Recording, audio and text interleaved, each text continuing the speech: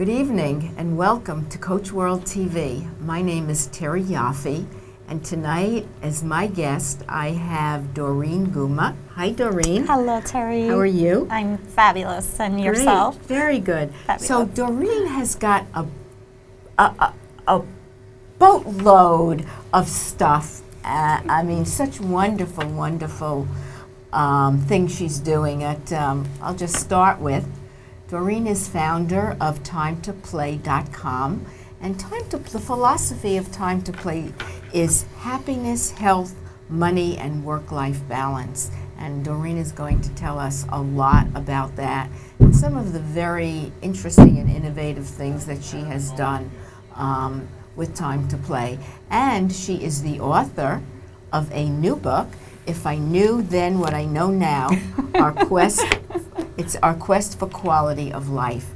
So we're going to dig in here, oh my Doreen. Gosh, there's so much to talk about. Yeah, first of all, I love that title. If I knew then what I knew now. I think everybody has said thinks if I only knew then what I knew now, I could have gone to the moon, or I could have been a rocket scientist or a surgeon.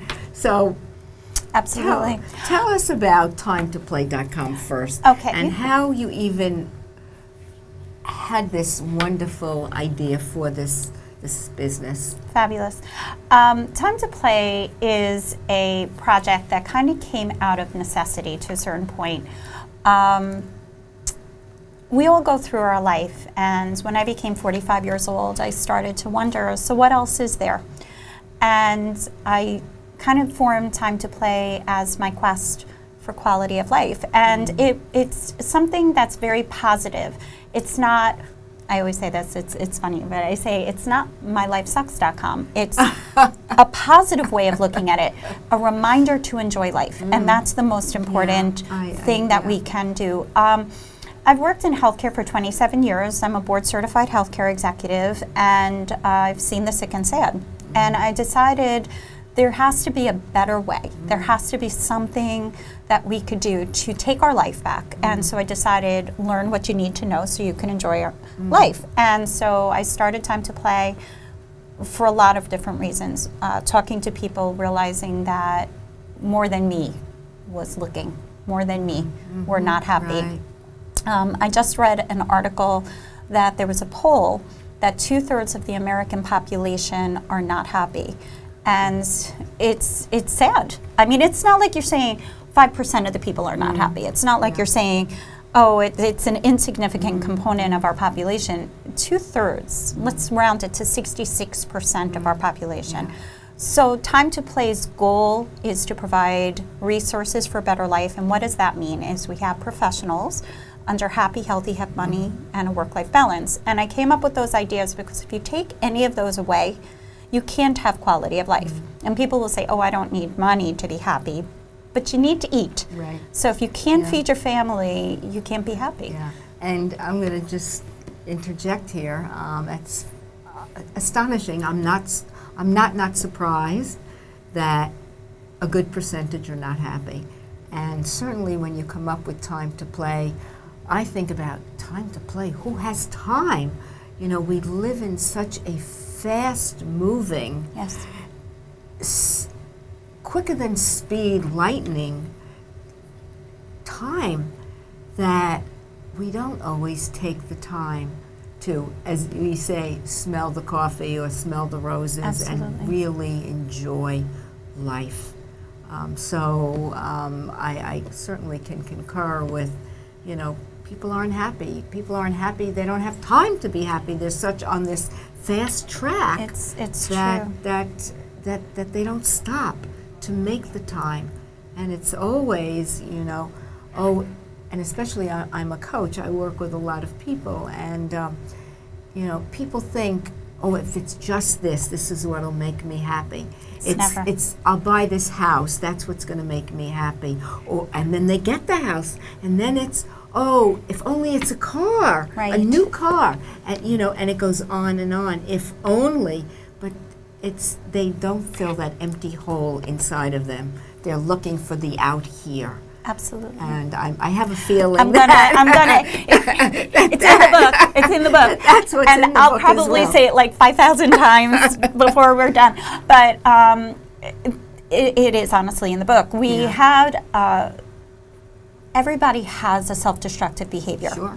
Okay, and also in the book, which I'll just regress a second, is sometimes we're going through the motions in our life, and I talk about being on the hamster wheel in the book. And we don't realize that we might not be in the perfect situation. We might not realize that we're not happy because we wake up in the morning and we go to work and we come home and we take care of the kids and we go to the food shopping and then we go to bed and we're exhausted and we get up the next day and it's the same thing over and over, the hamster wheel. We don't realize we're not happy. We don't realize. We don't think about it, We can't think about it. We're just so wrapped up in everything. And the part that I wrote, one of my chapters is always striving for the brass ring and proving instead of living. So that's something that is very important to take note of. And you know what? When you get that awareness, it's like, oh my gosh, that's exactly it. But what you're saying is also in the book, we are looking for something to fill a hole. A void, right. And, you know, when I get that vacation, when I get that new house, when I get that new car, when I get a raise, it doesn't fill it. And that's what the Always Striving for the Brass Ring chapter speaks on. I can only imagine that. That's exactly, and you know, when I work with clients who, you know, they don't feel good enough or valued enough unless they've climbed Mount Everest. Exactly. Well, and then after you climb it, it won't matter. But that's such so out of reach unless you happen to be somebody that climbs summits and has climbed Mount Everest. I happen to have a friend that did climb Mount Everest, but it's just a metaphor that we set our standards so high that they're unreachable. So we're never good enough because we haven't reached that. Because we don't believe in our heart that we're not good enough. And it's all in here, too. Yeah, I'm sure. And look at the cover is Victory on the Mountains. Yes, we have there you go. But this is actually Terry's book, and I wrote, Terry, and this is what I wrote to you. To me. Terry, it is so important for us to learn what we need to know so we can enjoy life, and our duty to help others do the same, people helping people. And so that is for you. But this sentiment is exactly what we're speaking about. We need that awareness. You need the awareness. You need to snap yourself out. You don't realize a lot of times that you might not be happy. Sometimes you're just tired. Sometimes you're just, you have a headache all the time, or you're not hungry, or whatever. There's things that your body physically manifests when you're searching. And we have to start, and that's the whole thing about the triggers, and we talked about this briefly before we came down to the studio, of things that I've created in the whole Time to Play project. We have the Time to Play shirts, or I gave, sorry, I lost it. She lost I gave Terry a reminder to enjoy life, little tip that you could keep in your pocket, but you don't need one of these necessarily, but if you want one, you know, call me or email me and I'll send you one. But this is too small to even look at. But you put it in your pocket when you're having a bad day. Don't let the bad day get you. Snap out of it. And it's such an awareness, and that's where this coaching is so important, because it gives us a tool, right? It gives us a realization that we don't have to do that behavior. We can stop ourselves and change. And I think that's what part of what coaching is about, that people come to us, whatever they come to us for and whatever they want to achieve, and to really look at, they get to examine their lives, which on a day-to-day basis most people don't, because they're not self-aware. Exactly. Because it's hard to be self-aware if you're on a rote behavioral pattern, getting up and going to work and coming home. And I think if you ask somebody, you know, I think of Fiddler on the Roof, where I think the wife asked the fiddler, "Are you happy?" or something like that. Happy? What do I know about, you know, or do you love me? What do I know? You know, and I think people don't stop to think, I personally did not grow up in a happy household, so I didn't really know. You know, I thought I was happy, but certain things made me happy. Right. But in my quest for and my search for who I am and becoming self-aware for all the modalities I did, I'm finding as I'm getting much older that I've settled into kind of feeling at peace.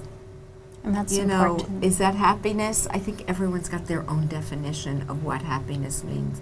But if you can find, for me, my Right. perspective, inner peace, Right. Inner satisfaction. Right. You know, even going to the grocery store, I have a routine. If I get up Saturday morning, I get up really early. I'm at the grocery store at 7:30. Right. Get my shopping done, get to work out, and then I've put in a whole day. So, And you're you know, at peace. I'm at peace. And that's Yeah. important. So, If we're not at peace, and as we were talking, the word stuck came to my mind. Yeah. That's why I wrote it down, because I didn't want to forget. Sometimes people find themselves stuck, right? right, a lot of people, we all do. So if we're stuck, see, that's part of like time to play. It's a big, huge quality improvement project. Quality improvement is looking for the root cause, looking for the cause. Why are you stuck? Are you happy at work? Did you just take the job to make salary? Yeah. If you are not happy, why are you not happy? What makes you happy? Like we were talking, okay, what Sure. gives you peace? What makes you happy? How do you unstick yourself if you don't like where you live? Do you continue to live where you are just because you've always lived there? Right. Well, right. Don't be stuck. Right. We are on this earth for a short period of time. And Yes, that is so true. we don't want to be stuck. We want to enjoy our life. And that's the whole basis of the whole project. I was very interested when we spoke at dinner about time to play and what it really, how it manifests. And you really went into a lot of detail. Maybe you could go into a little bit more detail about, you know, your benefactors, the charities. Absolutely, absolutely. And what the mission and the real purpose of Time to Play is. Absolutely. Because it's much bigger than a name, Time to Play. It's a very, very Yeah, big project. right. And basically, like I said, it is a quality improvement project. It's quality of life, us having quality And of life. you have resources that can help people Correct. to provide that quality of life. Correct. Is that correct? We have, and the same with the book. There are 17 contributors in this book, and it's the same with the website itself. So we follow Happy, Healthy, Have Money, and a Work-Life Balance. So in this book and in the website are amazing professionals that I have found along the way and I have chosen to help. So we have like Rebecca, who wrote a chapter on quality of life, and she is a happiness specialist, and she's on Time to Play, and she writes articles. We have Joe Farina, who wrote about what do you dream about and what are you worth in here, and he is a business coach, and he writes articles. And we have Break Up to Breakthrough, and Heidi wrote a chapter on that and her experience with divorce. And she is a relationship coach, and she helps people reinventing their life. So this is what we have, like this type of thing, and they're real people helping people, and that's the huge basis. Basically, Time to Play, as far as I can best explain, is a grassroots movement for us to take our life back. I mentioned that 2/3 of the population are not happy. So what are we doing about it? Well, there's more the question, what are they doing about it? That's exactly I think it. the first step has to be somebody has to recognize that they're really not happy. Exactly. And that's a first step, you know, self-awareness. Somebody doesn't come to coaching unless they, or therapy, or Right. some type of modality, unless they start to see, I know that happened for me. I was really stuck. I was very unhappy. And I took a step. Right. It wasn't coaching, it was therapy a very long time ago. But I probably said to myself, there's got to be a better way of living. Exactly. And, you know, somebody has to take that first step for all of time to play to kind of come into play, if you will. Well, that's how it did start. I said it started as my quest for quality of life, and the book is our quest for quality of life. So basically, yes, but my vision is people helping people. I did write about one of my biggest pet peeves is people don't care about somebody else until it affects them. But if we are more wide thinkers, if we are looking at the big picture, when you say 2/3 of our population are not happy, or the suicide rate, which is something very big. My brother wrote a chapter called Lost Then Found. It's in the book. And the suicide rate in our society, it is the 10th leading killer in our society in general.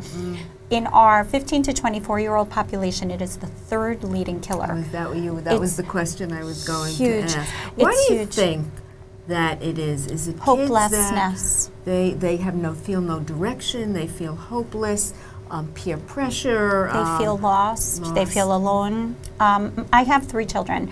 My youngest is 18. My oldest is going to be 22, and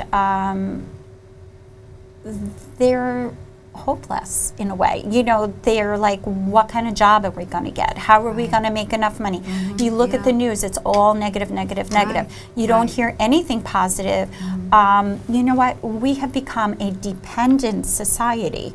Instead of us taking ourselves, brushing ourselves off, picking ourselves back up, making our own jobs, we're waiting for people. So what do you hear for in high school? Go to college, get a loan, get a job, be in debt, retire and die. That's it, right? What are we taught? And we need to be resourceful. They don't see, I think, you know, going back, things were very different, and there was more opportunity. Not that there's not opportunity today, but it's very different than it was. And kids, you know, looking at the landscape of today's society, with you know, the unemployment rate, and they're thinking of going to college, and the unbelievable cost of college, I think it becomes overwhelming to them.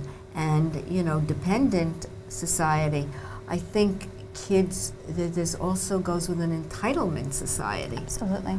Where kids feel entitled.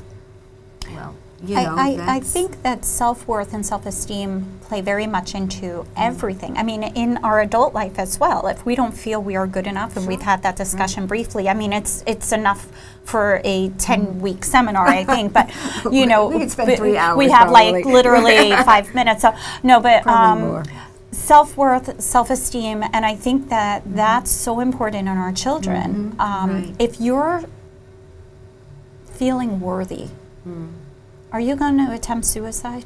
If you feel you're strong and you're amazing and you're a vital part and you're loved and you're needed, you know, so we're working on some programs now through Time to Play to try to help with that. And I had told Terry, and I have this teeny tiny picture. This is so great. We created Be Extraordinary.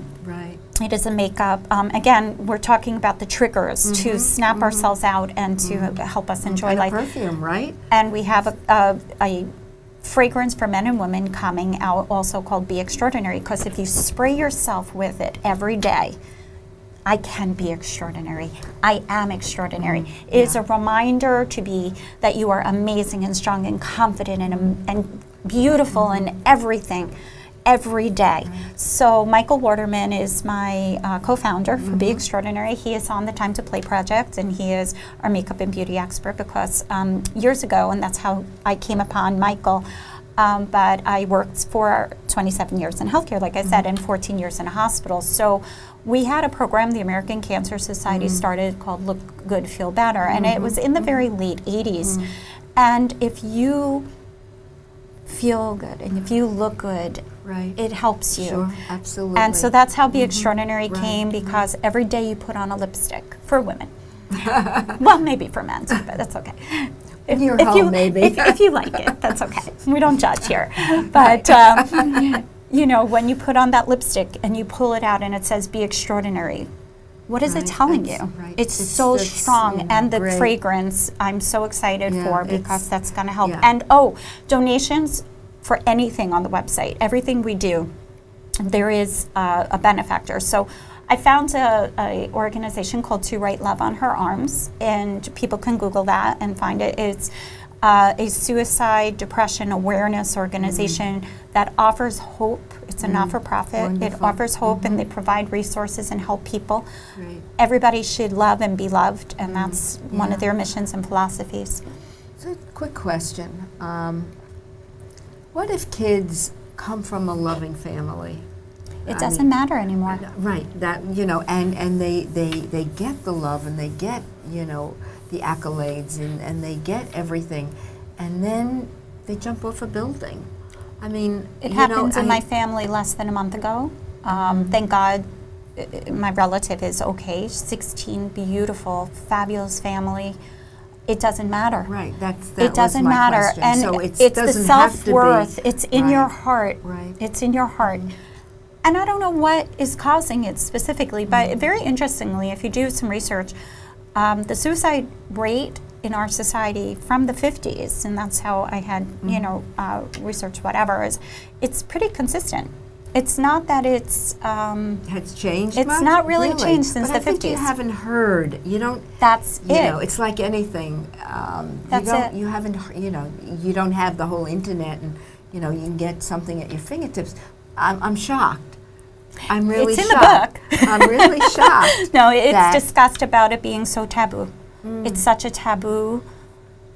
I think that Mental that's illness too, I'm sure. Absolutely. And I think that that's one of the things. I think if people aren't scared, because I have a very, very close friend, Mary, and her daughter actually had been bullied, and she was doing self-harm. She was cutting. Beautiful girl, 19 years old.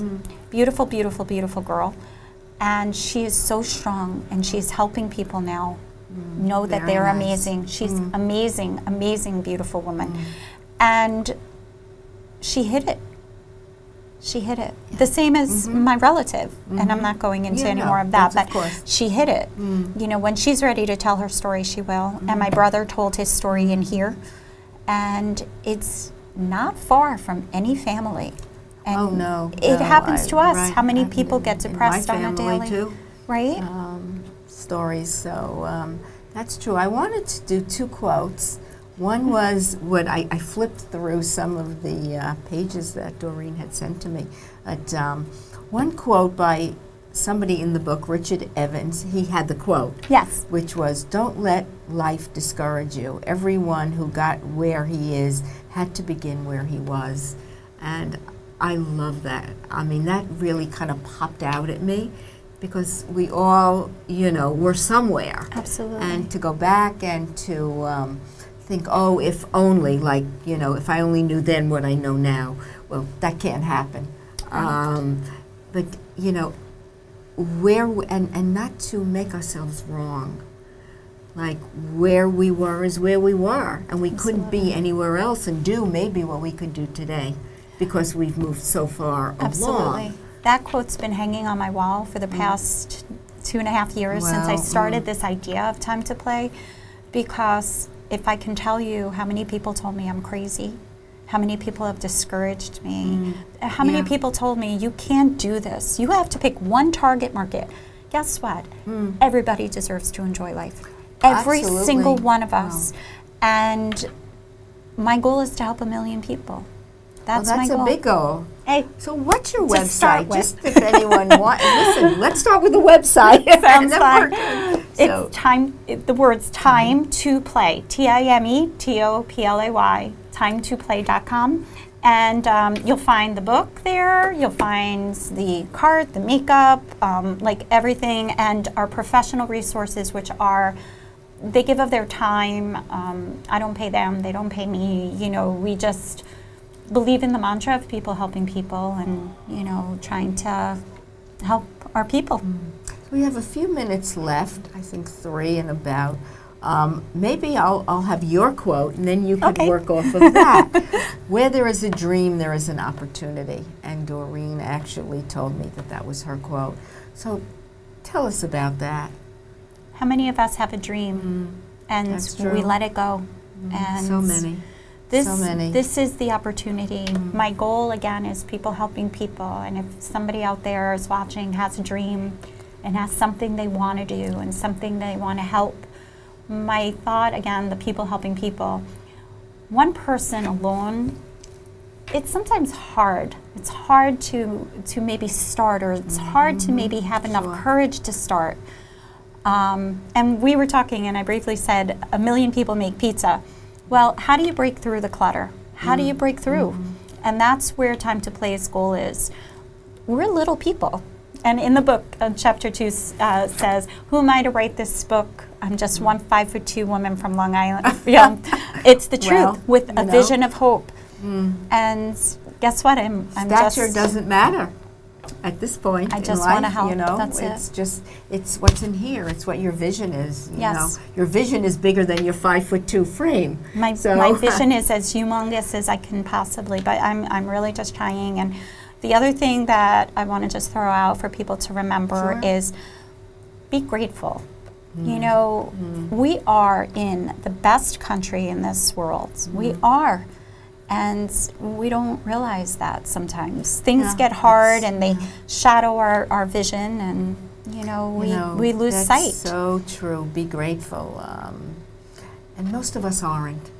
No. We really aren't. We don't take the time to be grateful, to say, wake up and say, I'm so grateful that I'm alive today. Whatever Absolutely. life brings me, and, you know, life Absolutely. isn't fair, as I always say. It just is. And we get the great, the not so great, and probably a little of the ugly. But all, you know, we have